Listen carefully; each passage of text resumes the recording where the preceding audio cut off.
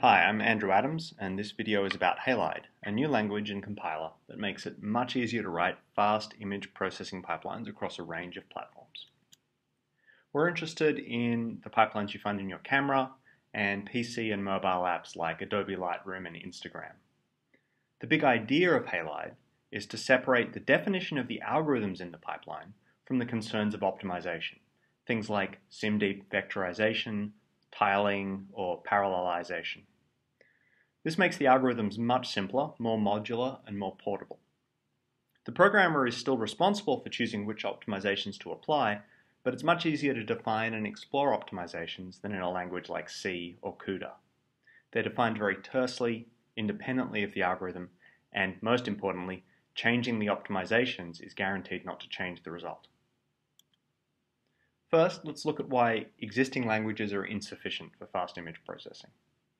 If we want to do a simple 3x3 box filter, we might write C++ code that looks like this. So we've decomposed the filter into a horizontal blur, which reads and then averages 3 points from the input, and then a vertical blur, which reads and averages 3 points from our intermediate result, which we store in a temporary image. This code takes about 10 milliseconds per megapixel on the quad-core x86 that I benchmarked it on. But an optimized implementation for this machine is more than 10 times faster. The code is hideously complex. All we're trying to do is average together 3x3 pixels, but an 11x speedup is too much to ignore. So, why is this code fast? We've transformed the pipeline to optimize for both parallelism and locality. The parallelism comes from distributing work across threads, and that's what that Pragma OMP parallel 4 at the top does, and also from computing in 8 wide SIMD chunks on each core's SSE units. Exposing parallelism, though, is only half the story. Just as important, and often much harder to think about or express, is locality. For example, making sure the pixels produced by one stage are still in cache when the next stage reads them. And without locality optimization, even a really well parallelized pipeline will probably be limited by the available memory bandwidth. So here the optimized code improves locality by computing each stage in tiles, interleaving the computation of tiles across stages. So we compute just a single tile of blur in X, and then a single tile of blur in Y, and then we go back to compute the next tile of blur in X. So this, hopefully, keeps all that intermediate data in small buffers that never leave cache. But it complicates the code, because it's interleaved the computation of each stage. So the execution of the pipeline looks like this. The input image is at the top, flowing down through the blur X and blur Y stages below. The earlier stages are evaluated over larger buffers because we're computing filters that have a footprint, so we need more inputs than there are outputs. Each point in blur Y, the output stage, depends on 3 pixels in blur X, which in turn depend on 9 pixels total in the input. So the unoptimized version that we looked at first computes every pixel in the first stage, writing them out to memory before computing the next stage, which has to slowly read them back in. The optimized version interleaves the stages instead. To compute a chunk of blur Y, we first need the corresponding chunk of blur X, which loads a chunk of the input. The blur X stage filters that input, and then blur Y immediately consumes it to compute a chunk of the output. So next we throw away that intermediate data, that chunk of blur X, load the next chunk of the input, compute the next chunk of blur X, followed immediately by that next chunk of blur Y. So we've moved the computation of each chunk of pixels in a consumer stage closer in time to the computation of its inputs. This improves producer-consumer locality by keeping all the intermediate data nearby in local caches. But it's made optimization a global problem of carefully interleaving the computation and storage down an entire imaging pipeline. You can't address locality just by optimizing stages in isolation or by just tweaking operations in your inner loops. Also, we're making a trade-off here. We're saying that for each chunk of blur Y, we should independently compute, consume, and then throw away the required chunk of blur X. This means that neighboring chunks, which depend on overlapping pixels from higher up in the pipeline, do redundant work where they overlap. Now for this pipeline, it made sense to redundantly compute some values in exchange for the increase in locality that we get by never letting the intermediate values move out of cache into main memory. But this is not always the right choice. Let's try to get a full handle on the space of choices we could have made. In general, in an imaging pipeline, there are two questions you must answer for each stage. The first is, in what order should that stage compute its values? Let's look at some choices. The most common way to traverse a region is in scanline order. This means we traverse a region of a function sequentially across y, and within that, sequentially across x. This walks down scanlines, just like the loops you would typically write in C. We can transpose the x and y dimensions, which gives a column major traversal, which walks down each column in turn. Or we could go back to scanline order, but traverse the x dimension in vectors of width 4. We could distribute the scanlines across parallel threads. Finally, we can split the x and y dimension into tiles, which opens up further recursive choices for the order of the outer and inner components of each dimension. By traversing the outer components outside the inner components, we get a simple tiled traversal. That's the first question. The second question is more subtle. When should each stage compute its inputs? Let's look at some options. Here we have a visualization of the blur pipeline. On the left is the input, on the right is the output, and in the middle is the blur and X stage. Green means we're reading, red means we're writing, and blue means we've allocated a temporary buffer. So right now we're reading from the input and using it to write to the blur and X stage. We read 3 values from the input, 1, 2, 3, to compute a single value of the blurred in X stage. We haven't even started writing to the output yet. So the choice we've made here is that we're going to compute all of the blur in X stage before computing any of the blur in Y stage. If we phrase this as a decision made by blur in Y, that decision is compute all of my inputs ahead of time before I start computing any of my values. So, what's the pitfall with this approach? Why is this slow? The answer is, of course, locality. By the time the blur in Y stage goes to read some of the intermediate data, it's probably been evicted from cache. So that load will be slow and will be limited by the system memory bandwidth. So let's look at a different option. Here, we compute 3 values of blurred in X by reading 9 values from the input, and we immediately use that to compute 1 value of the output. So here we get maximum locality. We're using data as soon as it's available without giving it any time to be evicted from a cache. What's the pitfall here? Well, if you look carefully at what the blurred in X stage is doing, you'll realize that we're doing a lot of wasted work. Each point in blurred in X is redundantly recomputed 3 times. Okay, well, maybe we can figure out how to get around that. Here's another choice. At first it's going to look similar, but notice that we've allocated enough memory to keep around all of the intermediate stage, and we're not throwing away values as we go. That means when we get to the second scan line, we can start reusing values that we computed earlier. So great, we have locality, and we're not doing any redundant work. What's the pitfall here? We've introduced a serial dependence in the scan lines of the output. We're relying on the fact that we've computed scan line n-1 before we can start computing scan line n. This means that we can't parallelize across scan lines with this strategy. With the previous 2 strategies, we could. So this approach has poor parallelism.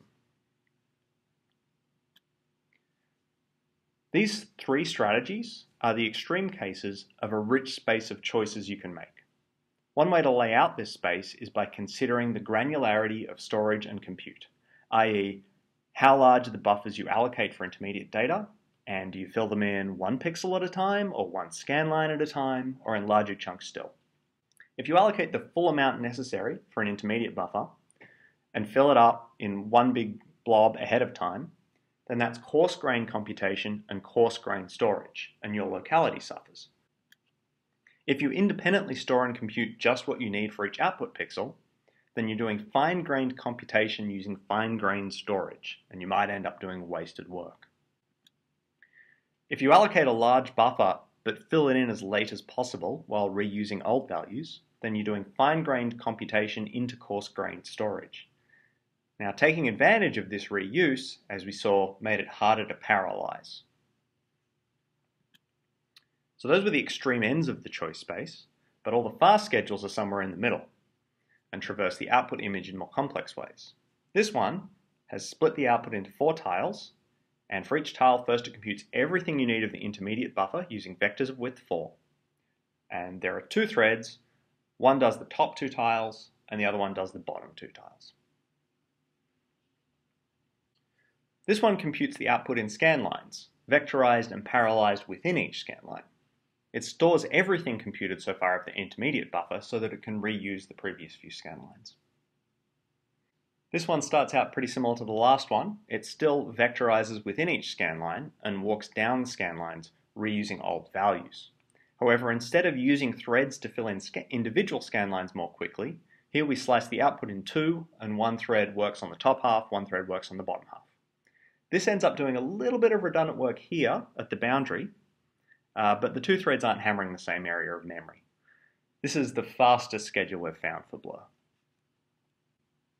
So some of those schedules were pretty complex, and Blur is just this trivial 2-stage pipeline. A more realistic pipeline looks like this thing on the right. This is local Laplacian filters. It computes a set of Gaussian and Laplacian pyramids and blends them together. For each link between 2 stages, the dependencies are pretty simple and constrained, just like in our 3x3 Blur. But when you combine all of these local decisions, the performance consequences are far-reaching and complex. So in this pipeline, there are lots of choices about the degree of fusion at each of dozens of stages. And each strategy can mean a totally different set of dozens of kernels or loop nests, completely restructuring our code. And the difference between 2 plausible sounding strategies can be significant.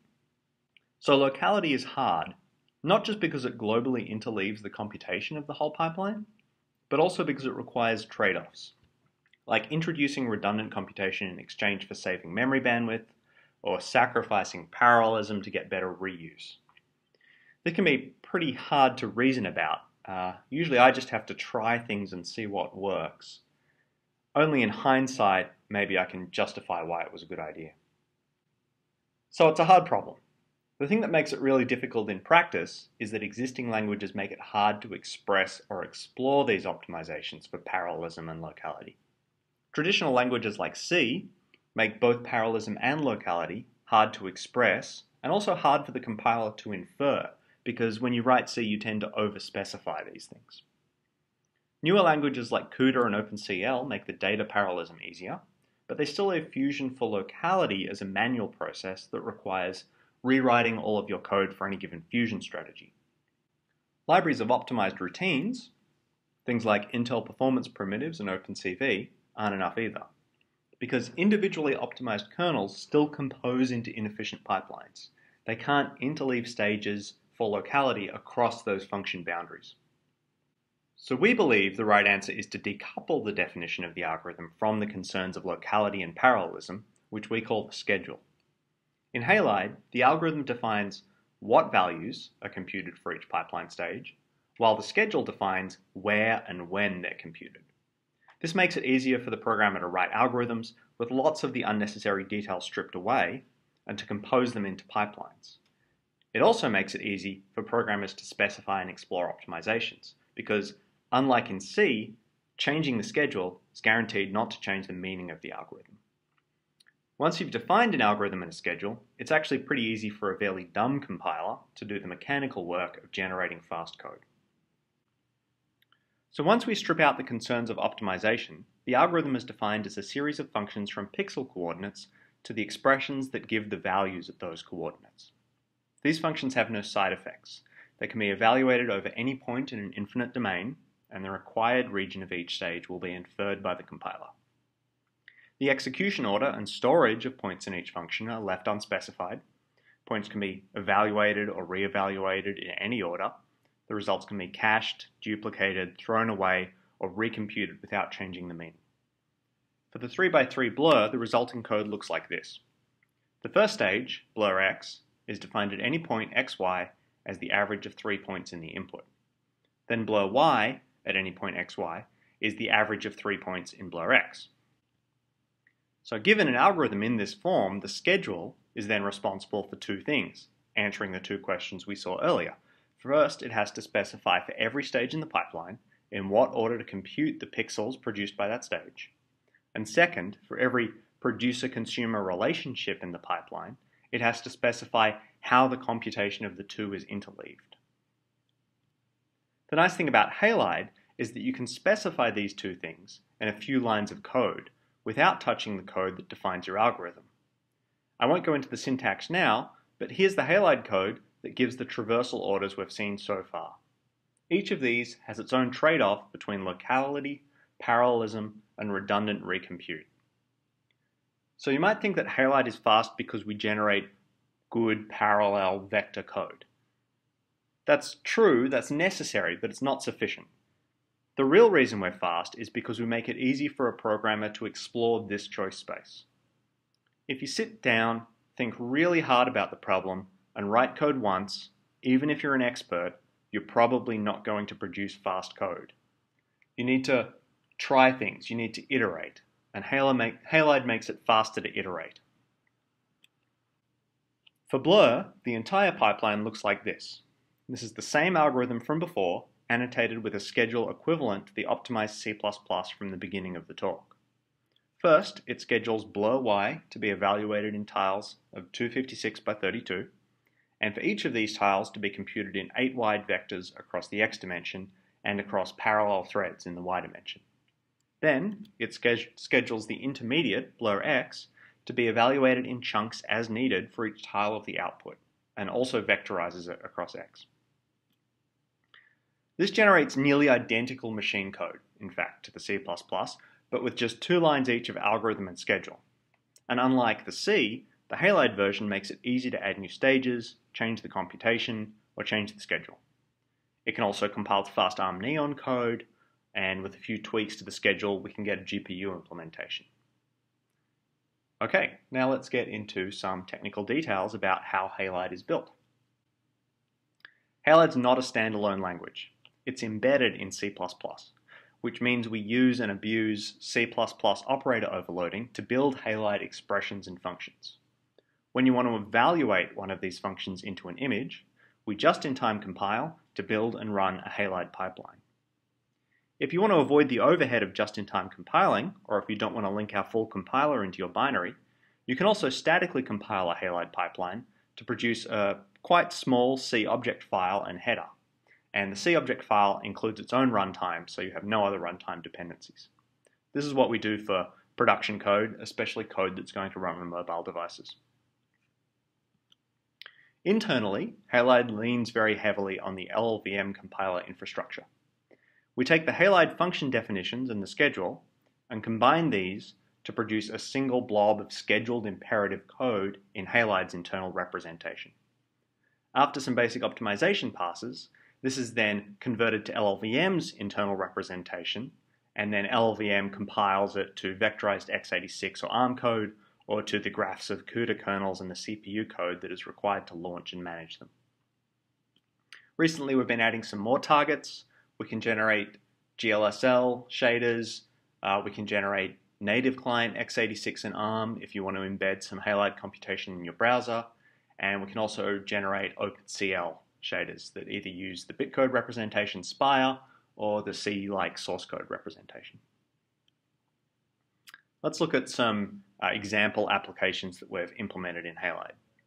The first one was a rewrite of the software post-processing pipeline from the Franken-Camera project, which does the basic steps necessary to turn a raw sensor data into a usable image. So it denoises, it demosaics, it color corrects, and it applies a tone curve.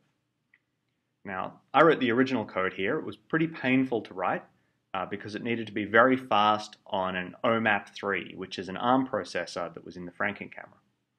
It was 500 lines of C with vector intrinsics and then large blocks of hand-tuned assembly where we couldn't get the compiler to do the right thing with the vector intrinsics. And each time I wanted to try some new strategy for optimizing it, like fusing two stages, I had to move around large blocks of code and then fix all of the bugs I had just introduced, and then more often than not, the result was slower and I had to revert. So we rewrote this mess in Halide. The resulting code was significantly shorter and it ran slightly faster than the hand-tuned assembly because we were able to find a better schedule fairly quickly. So here we found we could meet the performance of carefully handwritten code, even assembly, but because we make it much easier to explore alternative strategies, we'll often find something faster. For our next application, we moved slightly further down the photographic post-processing pipeline and looked at local Laplacian filters, which I mentioned earlier. Adobe uses it in Lightroom for what they call clarity. It increases local contrast by processing an image in multiple ways and then fusing the results together using a Laplacian pyramid. We compared our implementation to code from the original authors. They used Intel performance primitives to accelerate operations like building the pyramids and OpenMP for parallelizing other parts. It amounted to 262 lines of optimized C++. We wrote and tested our Halide version, which took 62 lines of code to describe the same algorithm. Then, without touching the code that defines the algorithm, we spent an afternoon trying out a range of different schedules that inlined, parallelized, and vectorized different stages in different ways. And in the end, we found a 7-line schedule that ran more than twice as fast as the original on the same processor. So before I mention that GPU number, just as an aside, how could we beat Intel performance primitives? The win here came largely from inlining certain stages and accepting some redundant computation as a result. Intel performance primitives is a library of routines optimized in isolation. They can't do this sort of fusion down pipelines. So another nice aspect of Halide is that it makes porting to the GPU much easier. By changing just a few lines in the schedule, we instead generate mixed CPU-GPU code that runs 7 times faster than the original CPU version. In fact, my collaborator on this project, Jonathan Reagan Kelly, spent some time at Adobe, and he took a day to rewrite their version of local Laplacian filters in Halide and integrate it into Lightroom. It was more than twice as fast as their version, which they spent several months optimizing, and now they can run it on the GPU as well.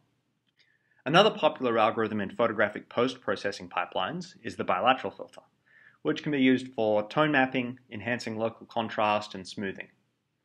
The bilateral grid is a data structure that helps us compute a bilateral filter very quickly. One interesting thing about it for our purposes is that the first stage can't be expressed as a gather. It additively scatters data from the input image into computed locations in the grid. In fact, it computes a histogram per tile of the input. This can be modeled as a type of reduction, which Halide supports. We took the bilateral grid algorithm and implemented it in Halide, comparing it to a carefully written but pretty clean C++ version done by the original authors. Our version uses 1/3 of the code and runs 6 times faster. With a different schedule, we can run on the GPU instead.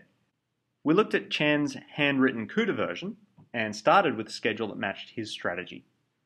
This was initially slightly slower than his code because he makes clever use of texture sampling units. We tried a few alternative schedules and we found a slightly non-intuitive one, a slightly less parallel one, in fact, that was twice as fast as his code. Halide isn't doing anything here you couldn't do yourself manually, but with Halide, it's easier and faster to try out unintuitive optimization strategies that sometimes pay off. For our last application, we decided to try a vision algorithm. So we implemented a level set segmentation algorithm that iteratively refines the boundaries of selected regions. Our reference implementation here is written in MATLAB, which is very terse, so the Halide version is somewhat longer. However, the Halide version is about 70 times faster on the same CPU. Now, it's easy to make MATLAB slow. For example, you can manually loop over pixels. But this code doesn't do that. This code does everything right. It's all expressed as single-line whole image operations. There should be no interpreter overhead. I think what's going on is that MATLAB is taking the library approach. Under the hood, maybe these whole image operations are very highly optimized, but when you stitch them together, the pipeline becomes hopelessly limited by memory bandwidth. Now, our Halide version also expresses the algorithm as the same sequence of simple whole image operations, but our schedule fuses all of these together into a single parallel loop over pixels. If we want to beat up on MATLAB a little more, just for fun, we can change a single line of code to run on the GPU instead, and now we're over 1,000 times faster on the same machine. If you'd like to try Halide, you can. It's open source under a permissive license, and it's up at halide-lang.org. We really hope that it makes it much easier for people to write high-performance imaging code. Of course, there are some limitations and sharp edges. Halide only does feed-forward pipelines that operate on image data, so we can't express other data structures like lists or trees. And while it would be nice to have the compiler figure out a good schedule for you, currently you must always specify a schedule, and some schedules will produce very slow code. But with those limitations in mind, we'd be very happy for people to try out the compiler and help us improve it.